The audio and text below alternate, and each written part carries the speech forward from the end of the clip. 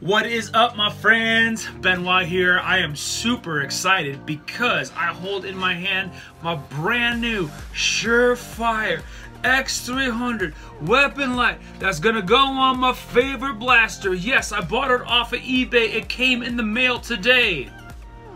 Only one problem. It's a fake. So stay tuned and I'll show you what to look for, so you can be cool like her and not buy fake lights. Well, at a glance you can see that both flashlights look really similar, but there are differences, and here's what you need to look for. The genuine Surefire X300 is on the left. It's my old one with the carbon scoring on the bezel, and you can see the barcode sitting there on the inside. But not only that, another way to tell is that the knockoff X300s don't have the spacers on either side of the ramp clip.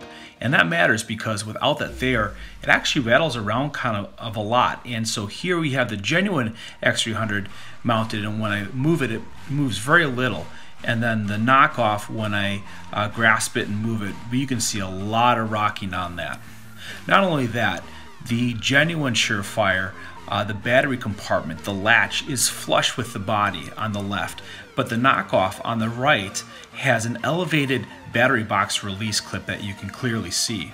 But probably the most importantly is that a genuine Surefire X300 will have the company logo printed on the circuit board like the one on the left, whereas the knockoff on the right won't have any company logos. And that's what you need to look for when spotting a fake Surefire X300.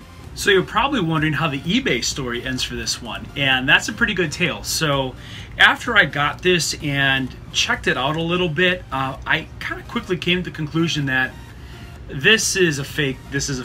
And so I contacted the seller saying, hey, I got bad news for you. This product is a knockoff, and I need a full refund.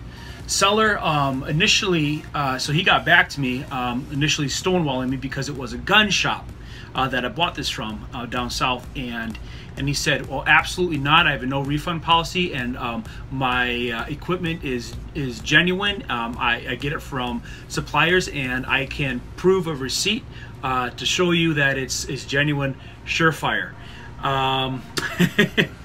And he said too that this is a product that's been in his gun shop, has been in cases, and has been on show guns, and so he was none the wiser. I felt really bad for him because obviously he'd gotten taken, and so I sent back a response saying, hey, I'm really sorry that this has happened to you, but it's not my problem that you got scammed with a fake thing. And so yeah, and at this moment I posted a couple pictures proving my point there on a couple things, and I said, look, do the right thing,